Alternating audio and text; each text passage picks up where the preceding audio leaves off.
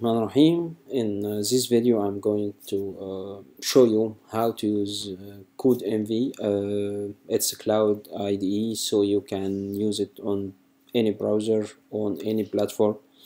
In this video I'm going to show you how to make a Spring Boot project on CodeNvy and deploy it.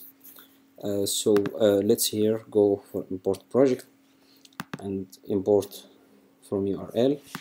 Let's name our project as SpringBoot, and here let's put our URL and make import.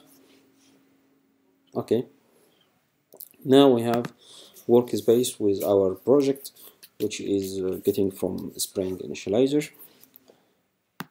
If we open this workspace, you can see here it's going to show you the IDE, and as I told you, it's very useful, as you can open it on from any place, on any PC, on tablet or whatever. You can see here it's somehow like Eclipse, but not have all features as Eclipse.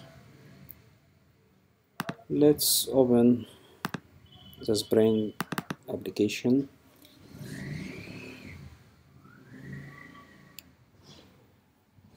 Okay, here let's add our controller here to test this project. So let's get this one. Okay, here we have to fix ports.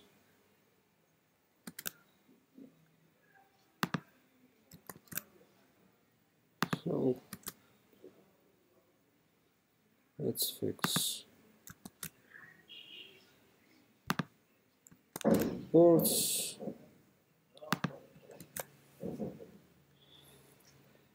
This one. Okay, and save our file. Then we are going to running our project.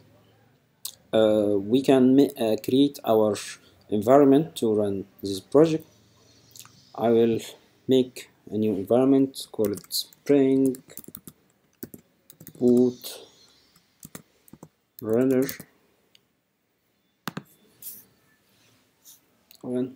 Okay, it's giving you a Dockerfile. You can customize this Dockerfile as you wish to create your environment, your custom environment.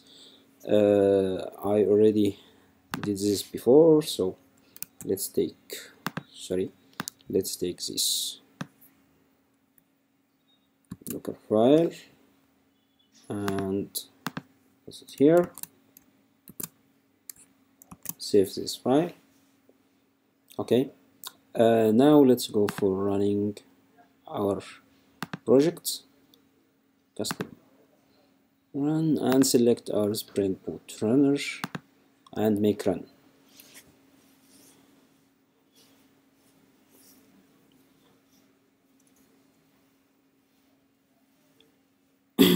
Initially it's building your Docker instance from CodeNvy JDK 7 image, and run all instructions you put it in this Docker file.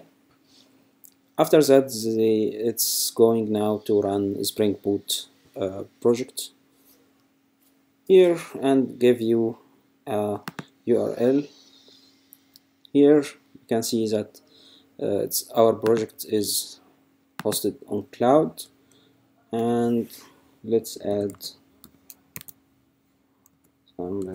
some here. You can see that our application is running probably, and you have a cloud environment you can use to test your project and share the application with your colleagues or your teammates to test your application and give you feedback. Also here you can see that you can share your project, and using Git you can commit your project or import your project here, as I showed you in the beginning of this video. Actually, it's very nice tool and very useful tool. You can register and get it free now, but you will got 512 RAM. It's enough for running your Spring Boot project like this. So I hope this video is very useful for you. Please send me your feedback.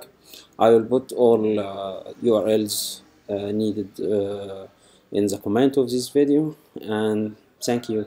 Hope to meet you in another video soon, inshallah. Salam.